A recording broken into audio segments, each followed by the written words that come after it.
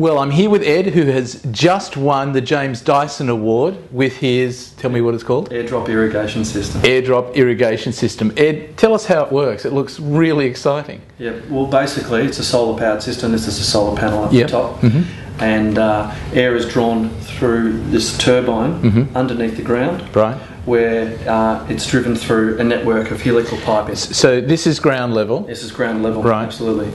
And so the majority of the system is underground. Mm-hmm. So once the air gets driven through the helical piping system, right. within the copper piping is copper bearing balls. Right. And the purpose of that is for the air to react with a lot of surface area. Right. So then making it condense. Making it condense, exactly, because surrounding the piping is soil at a very low temperature. I mean, the whole point of it is that it's creating water which is stored in the underground tank and then pumped through to the roots of plants. Right. And the roots of plants is the most efficient area to irrigate plants. So really, it essentially is an underground irrigation system. That's it. Airdrop irrigation is for the irrigating of plants and for a response to drought conditions in agricultural communities. Because one of the big drivers for me was the devastation of the Murray-Darling area, where a family friend, a farmer, was there.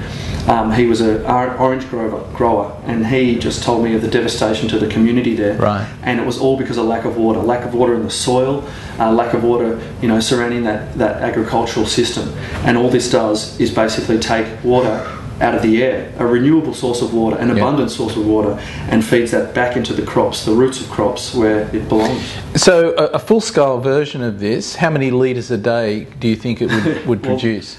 Thanks to the James Dyson Award, I'll be able to find that out. So I think the next step is definitely a large-scale prototype. Right. Getting it to large-scale agricultural size, and to really push the limits to see how much water can be created from the air. At the moment it's working at a small scale in my mum's backyard. It's creating water. The concept works. Yeah.